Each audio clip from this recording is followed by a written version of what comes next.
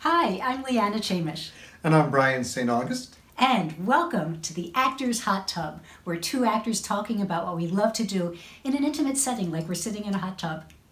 And we want your comments too, so at the end of any of our episodes, please send in your thoughts.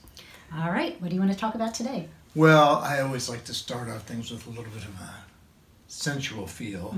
So let me just ask you, Leanna, how do you feel about doing nudity for a production? And what would your advice be to those who are asked to do it? Very interesting topic. I do have a lot of thoughts on the matter.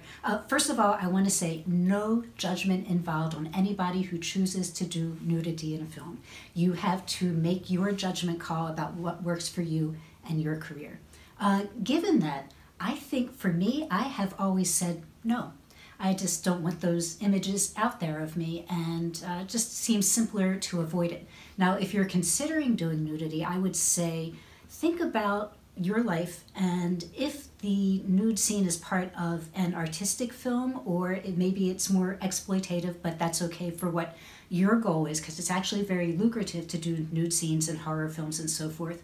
But I think starting out in your career, generally, if you intend to be a dramatic actress and go for a big audience, let's say nationwide commercials and things, probably stay away from it perhaps until you're at an established place in your career and you're coming at it from a place of strength. Like, I think the other day we were talking about how Marisa Tomei finally did a nude scene, but later in her life when nobody could say she's not a good actress and she's only good for when you need to see a sexy woman. Where are you with nudity? Oh, I love it. We do it right now? Yeah, I'm there. No, actually, just to tag on something that you said I think is important, is that whether it's a male or female, whoever is doing the actual nudity, I think one of the things you have to ask yourself is, do you want the director to look at you and say, that is an incredible actor who can do many things, and I'm going to consider that person in the future? Or do you want him to say, wow, what a great physique, what a great figure, and if I need nude scenes or, scantily clad scenes, that's what I'm going to call. Both of them are fine. No judgment, as Leanna said, but they're two different perspectives, and they're two different roads that will take you to different places. Yeah, and you need to make that decision, which one. Now, for myself, I had a recent situation with that. I know. I enjoyed it. Old as I am, but I played the naked cowboy's disappointed naked father on Conan back in November of last year. It's funny, you gotta see it. And here I was on national TV at the famous Apollo Theater in New York in my tidy whities. But I have to be honest with you, when I was first given that that booking from my manager, I said, tell me, do you think I ought to do this? What am I going to gain from that? And we talked about the natural exposure and so forth. But as I said, I'm a comedic actor as well as a dramatic actor. And I said, he's a great comedian. And because he's network, it's not going to be something that will totally embarrass me because they can't do it and pass the censors. So I decided to do it. And you know what? I'm thrilled that I did. It was fun. A lot of friends saw it. They enjoyed it.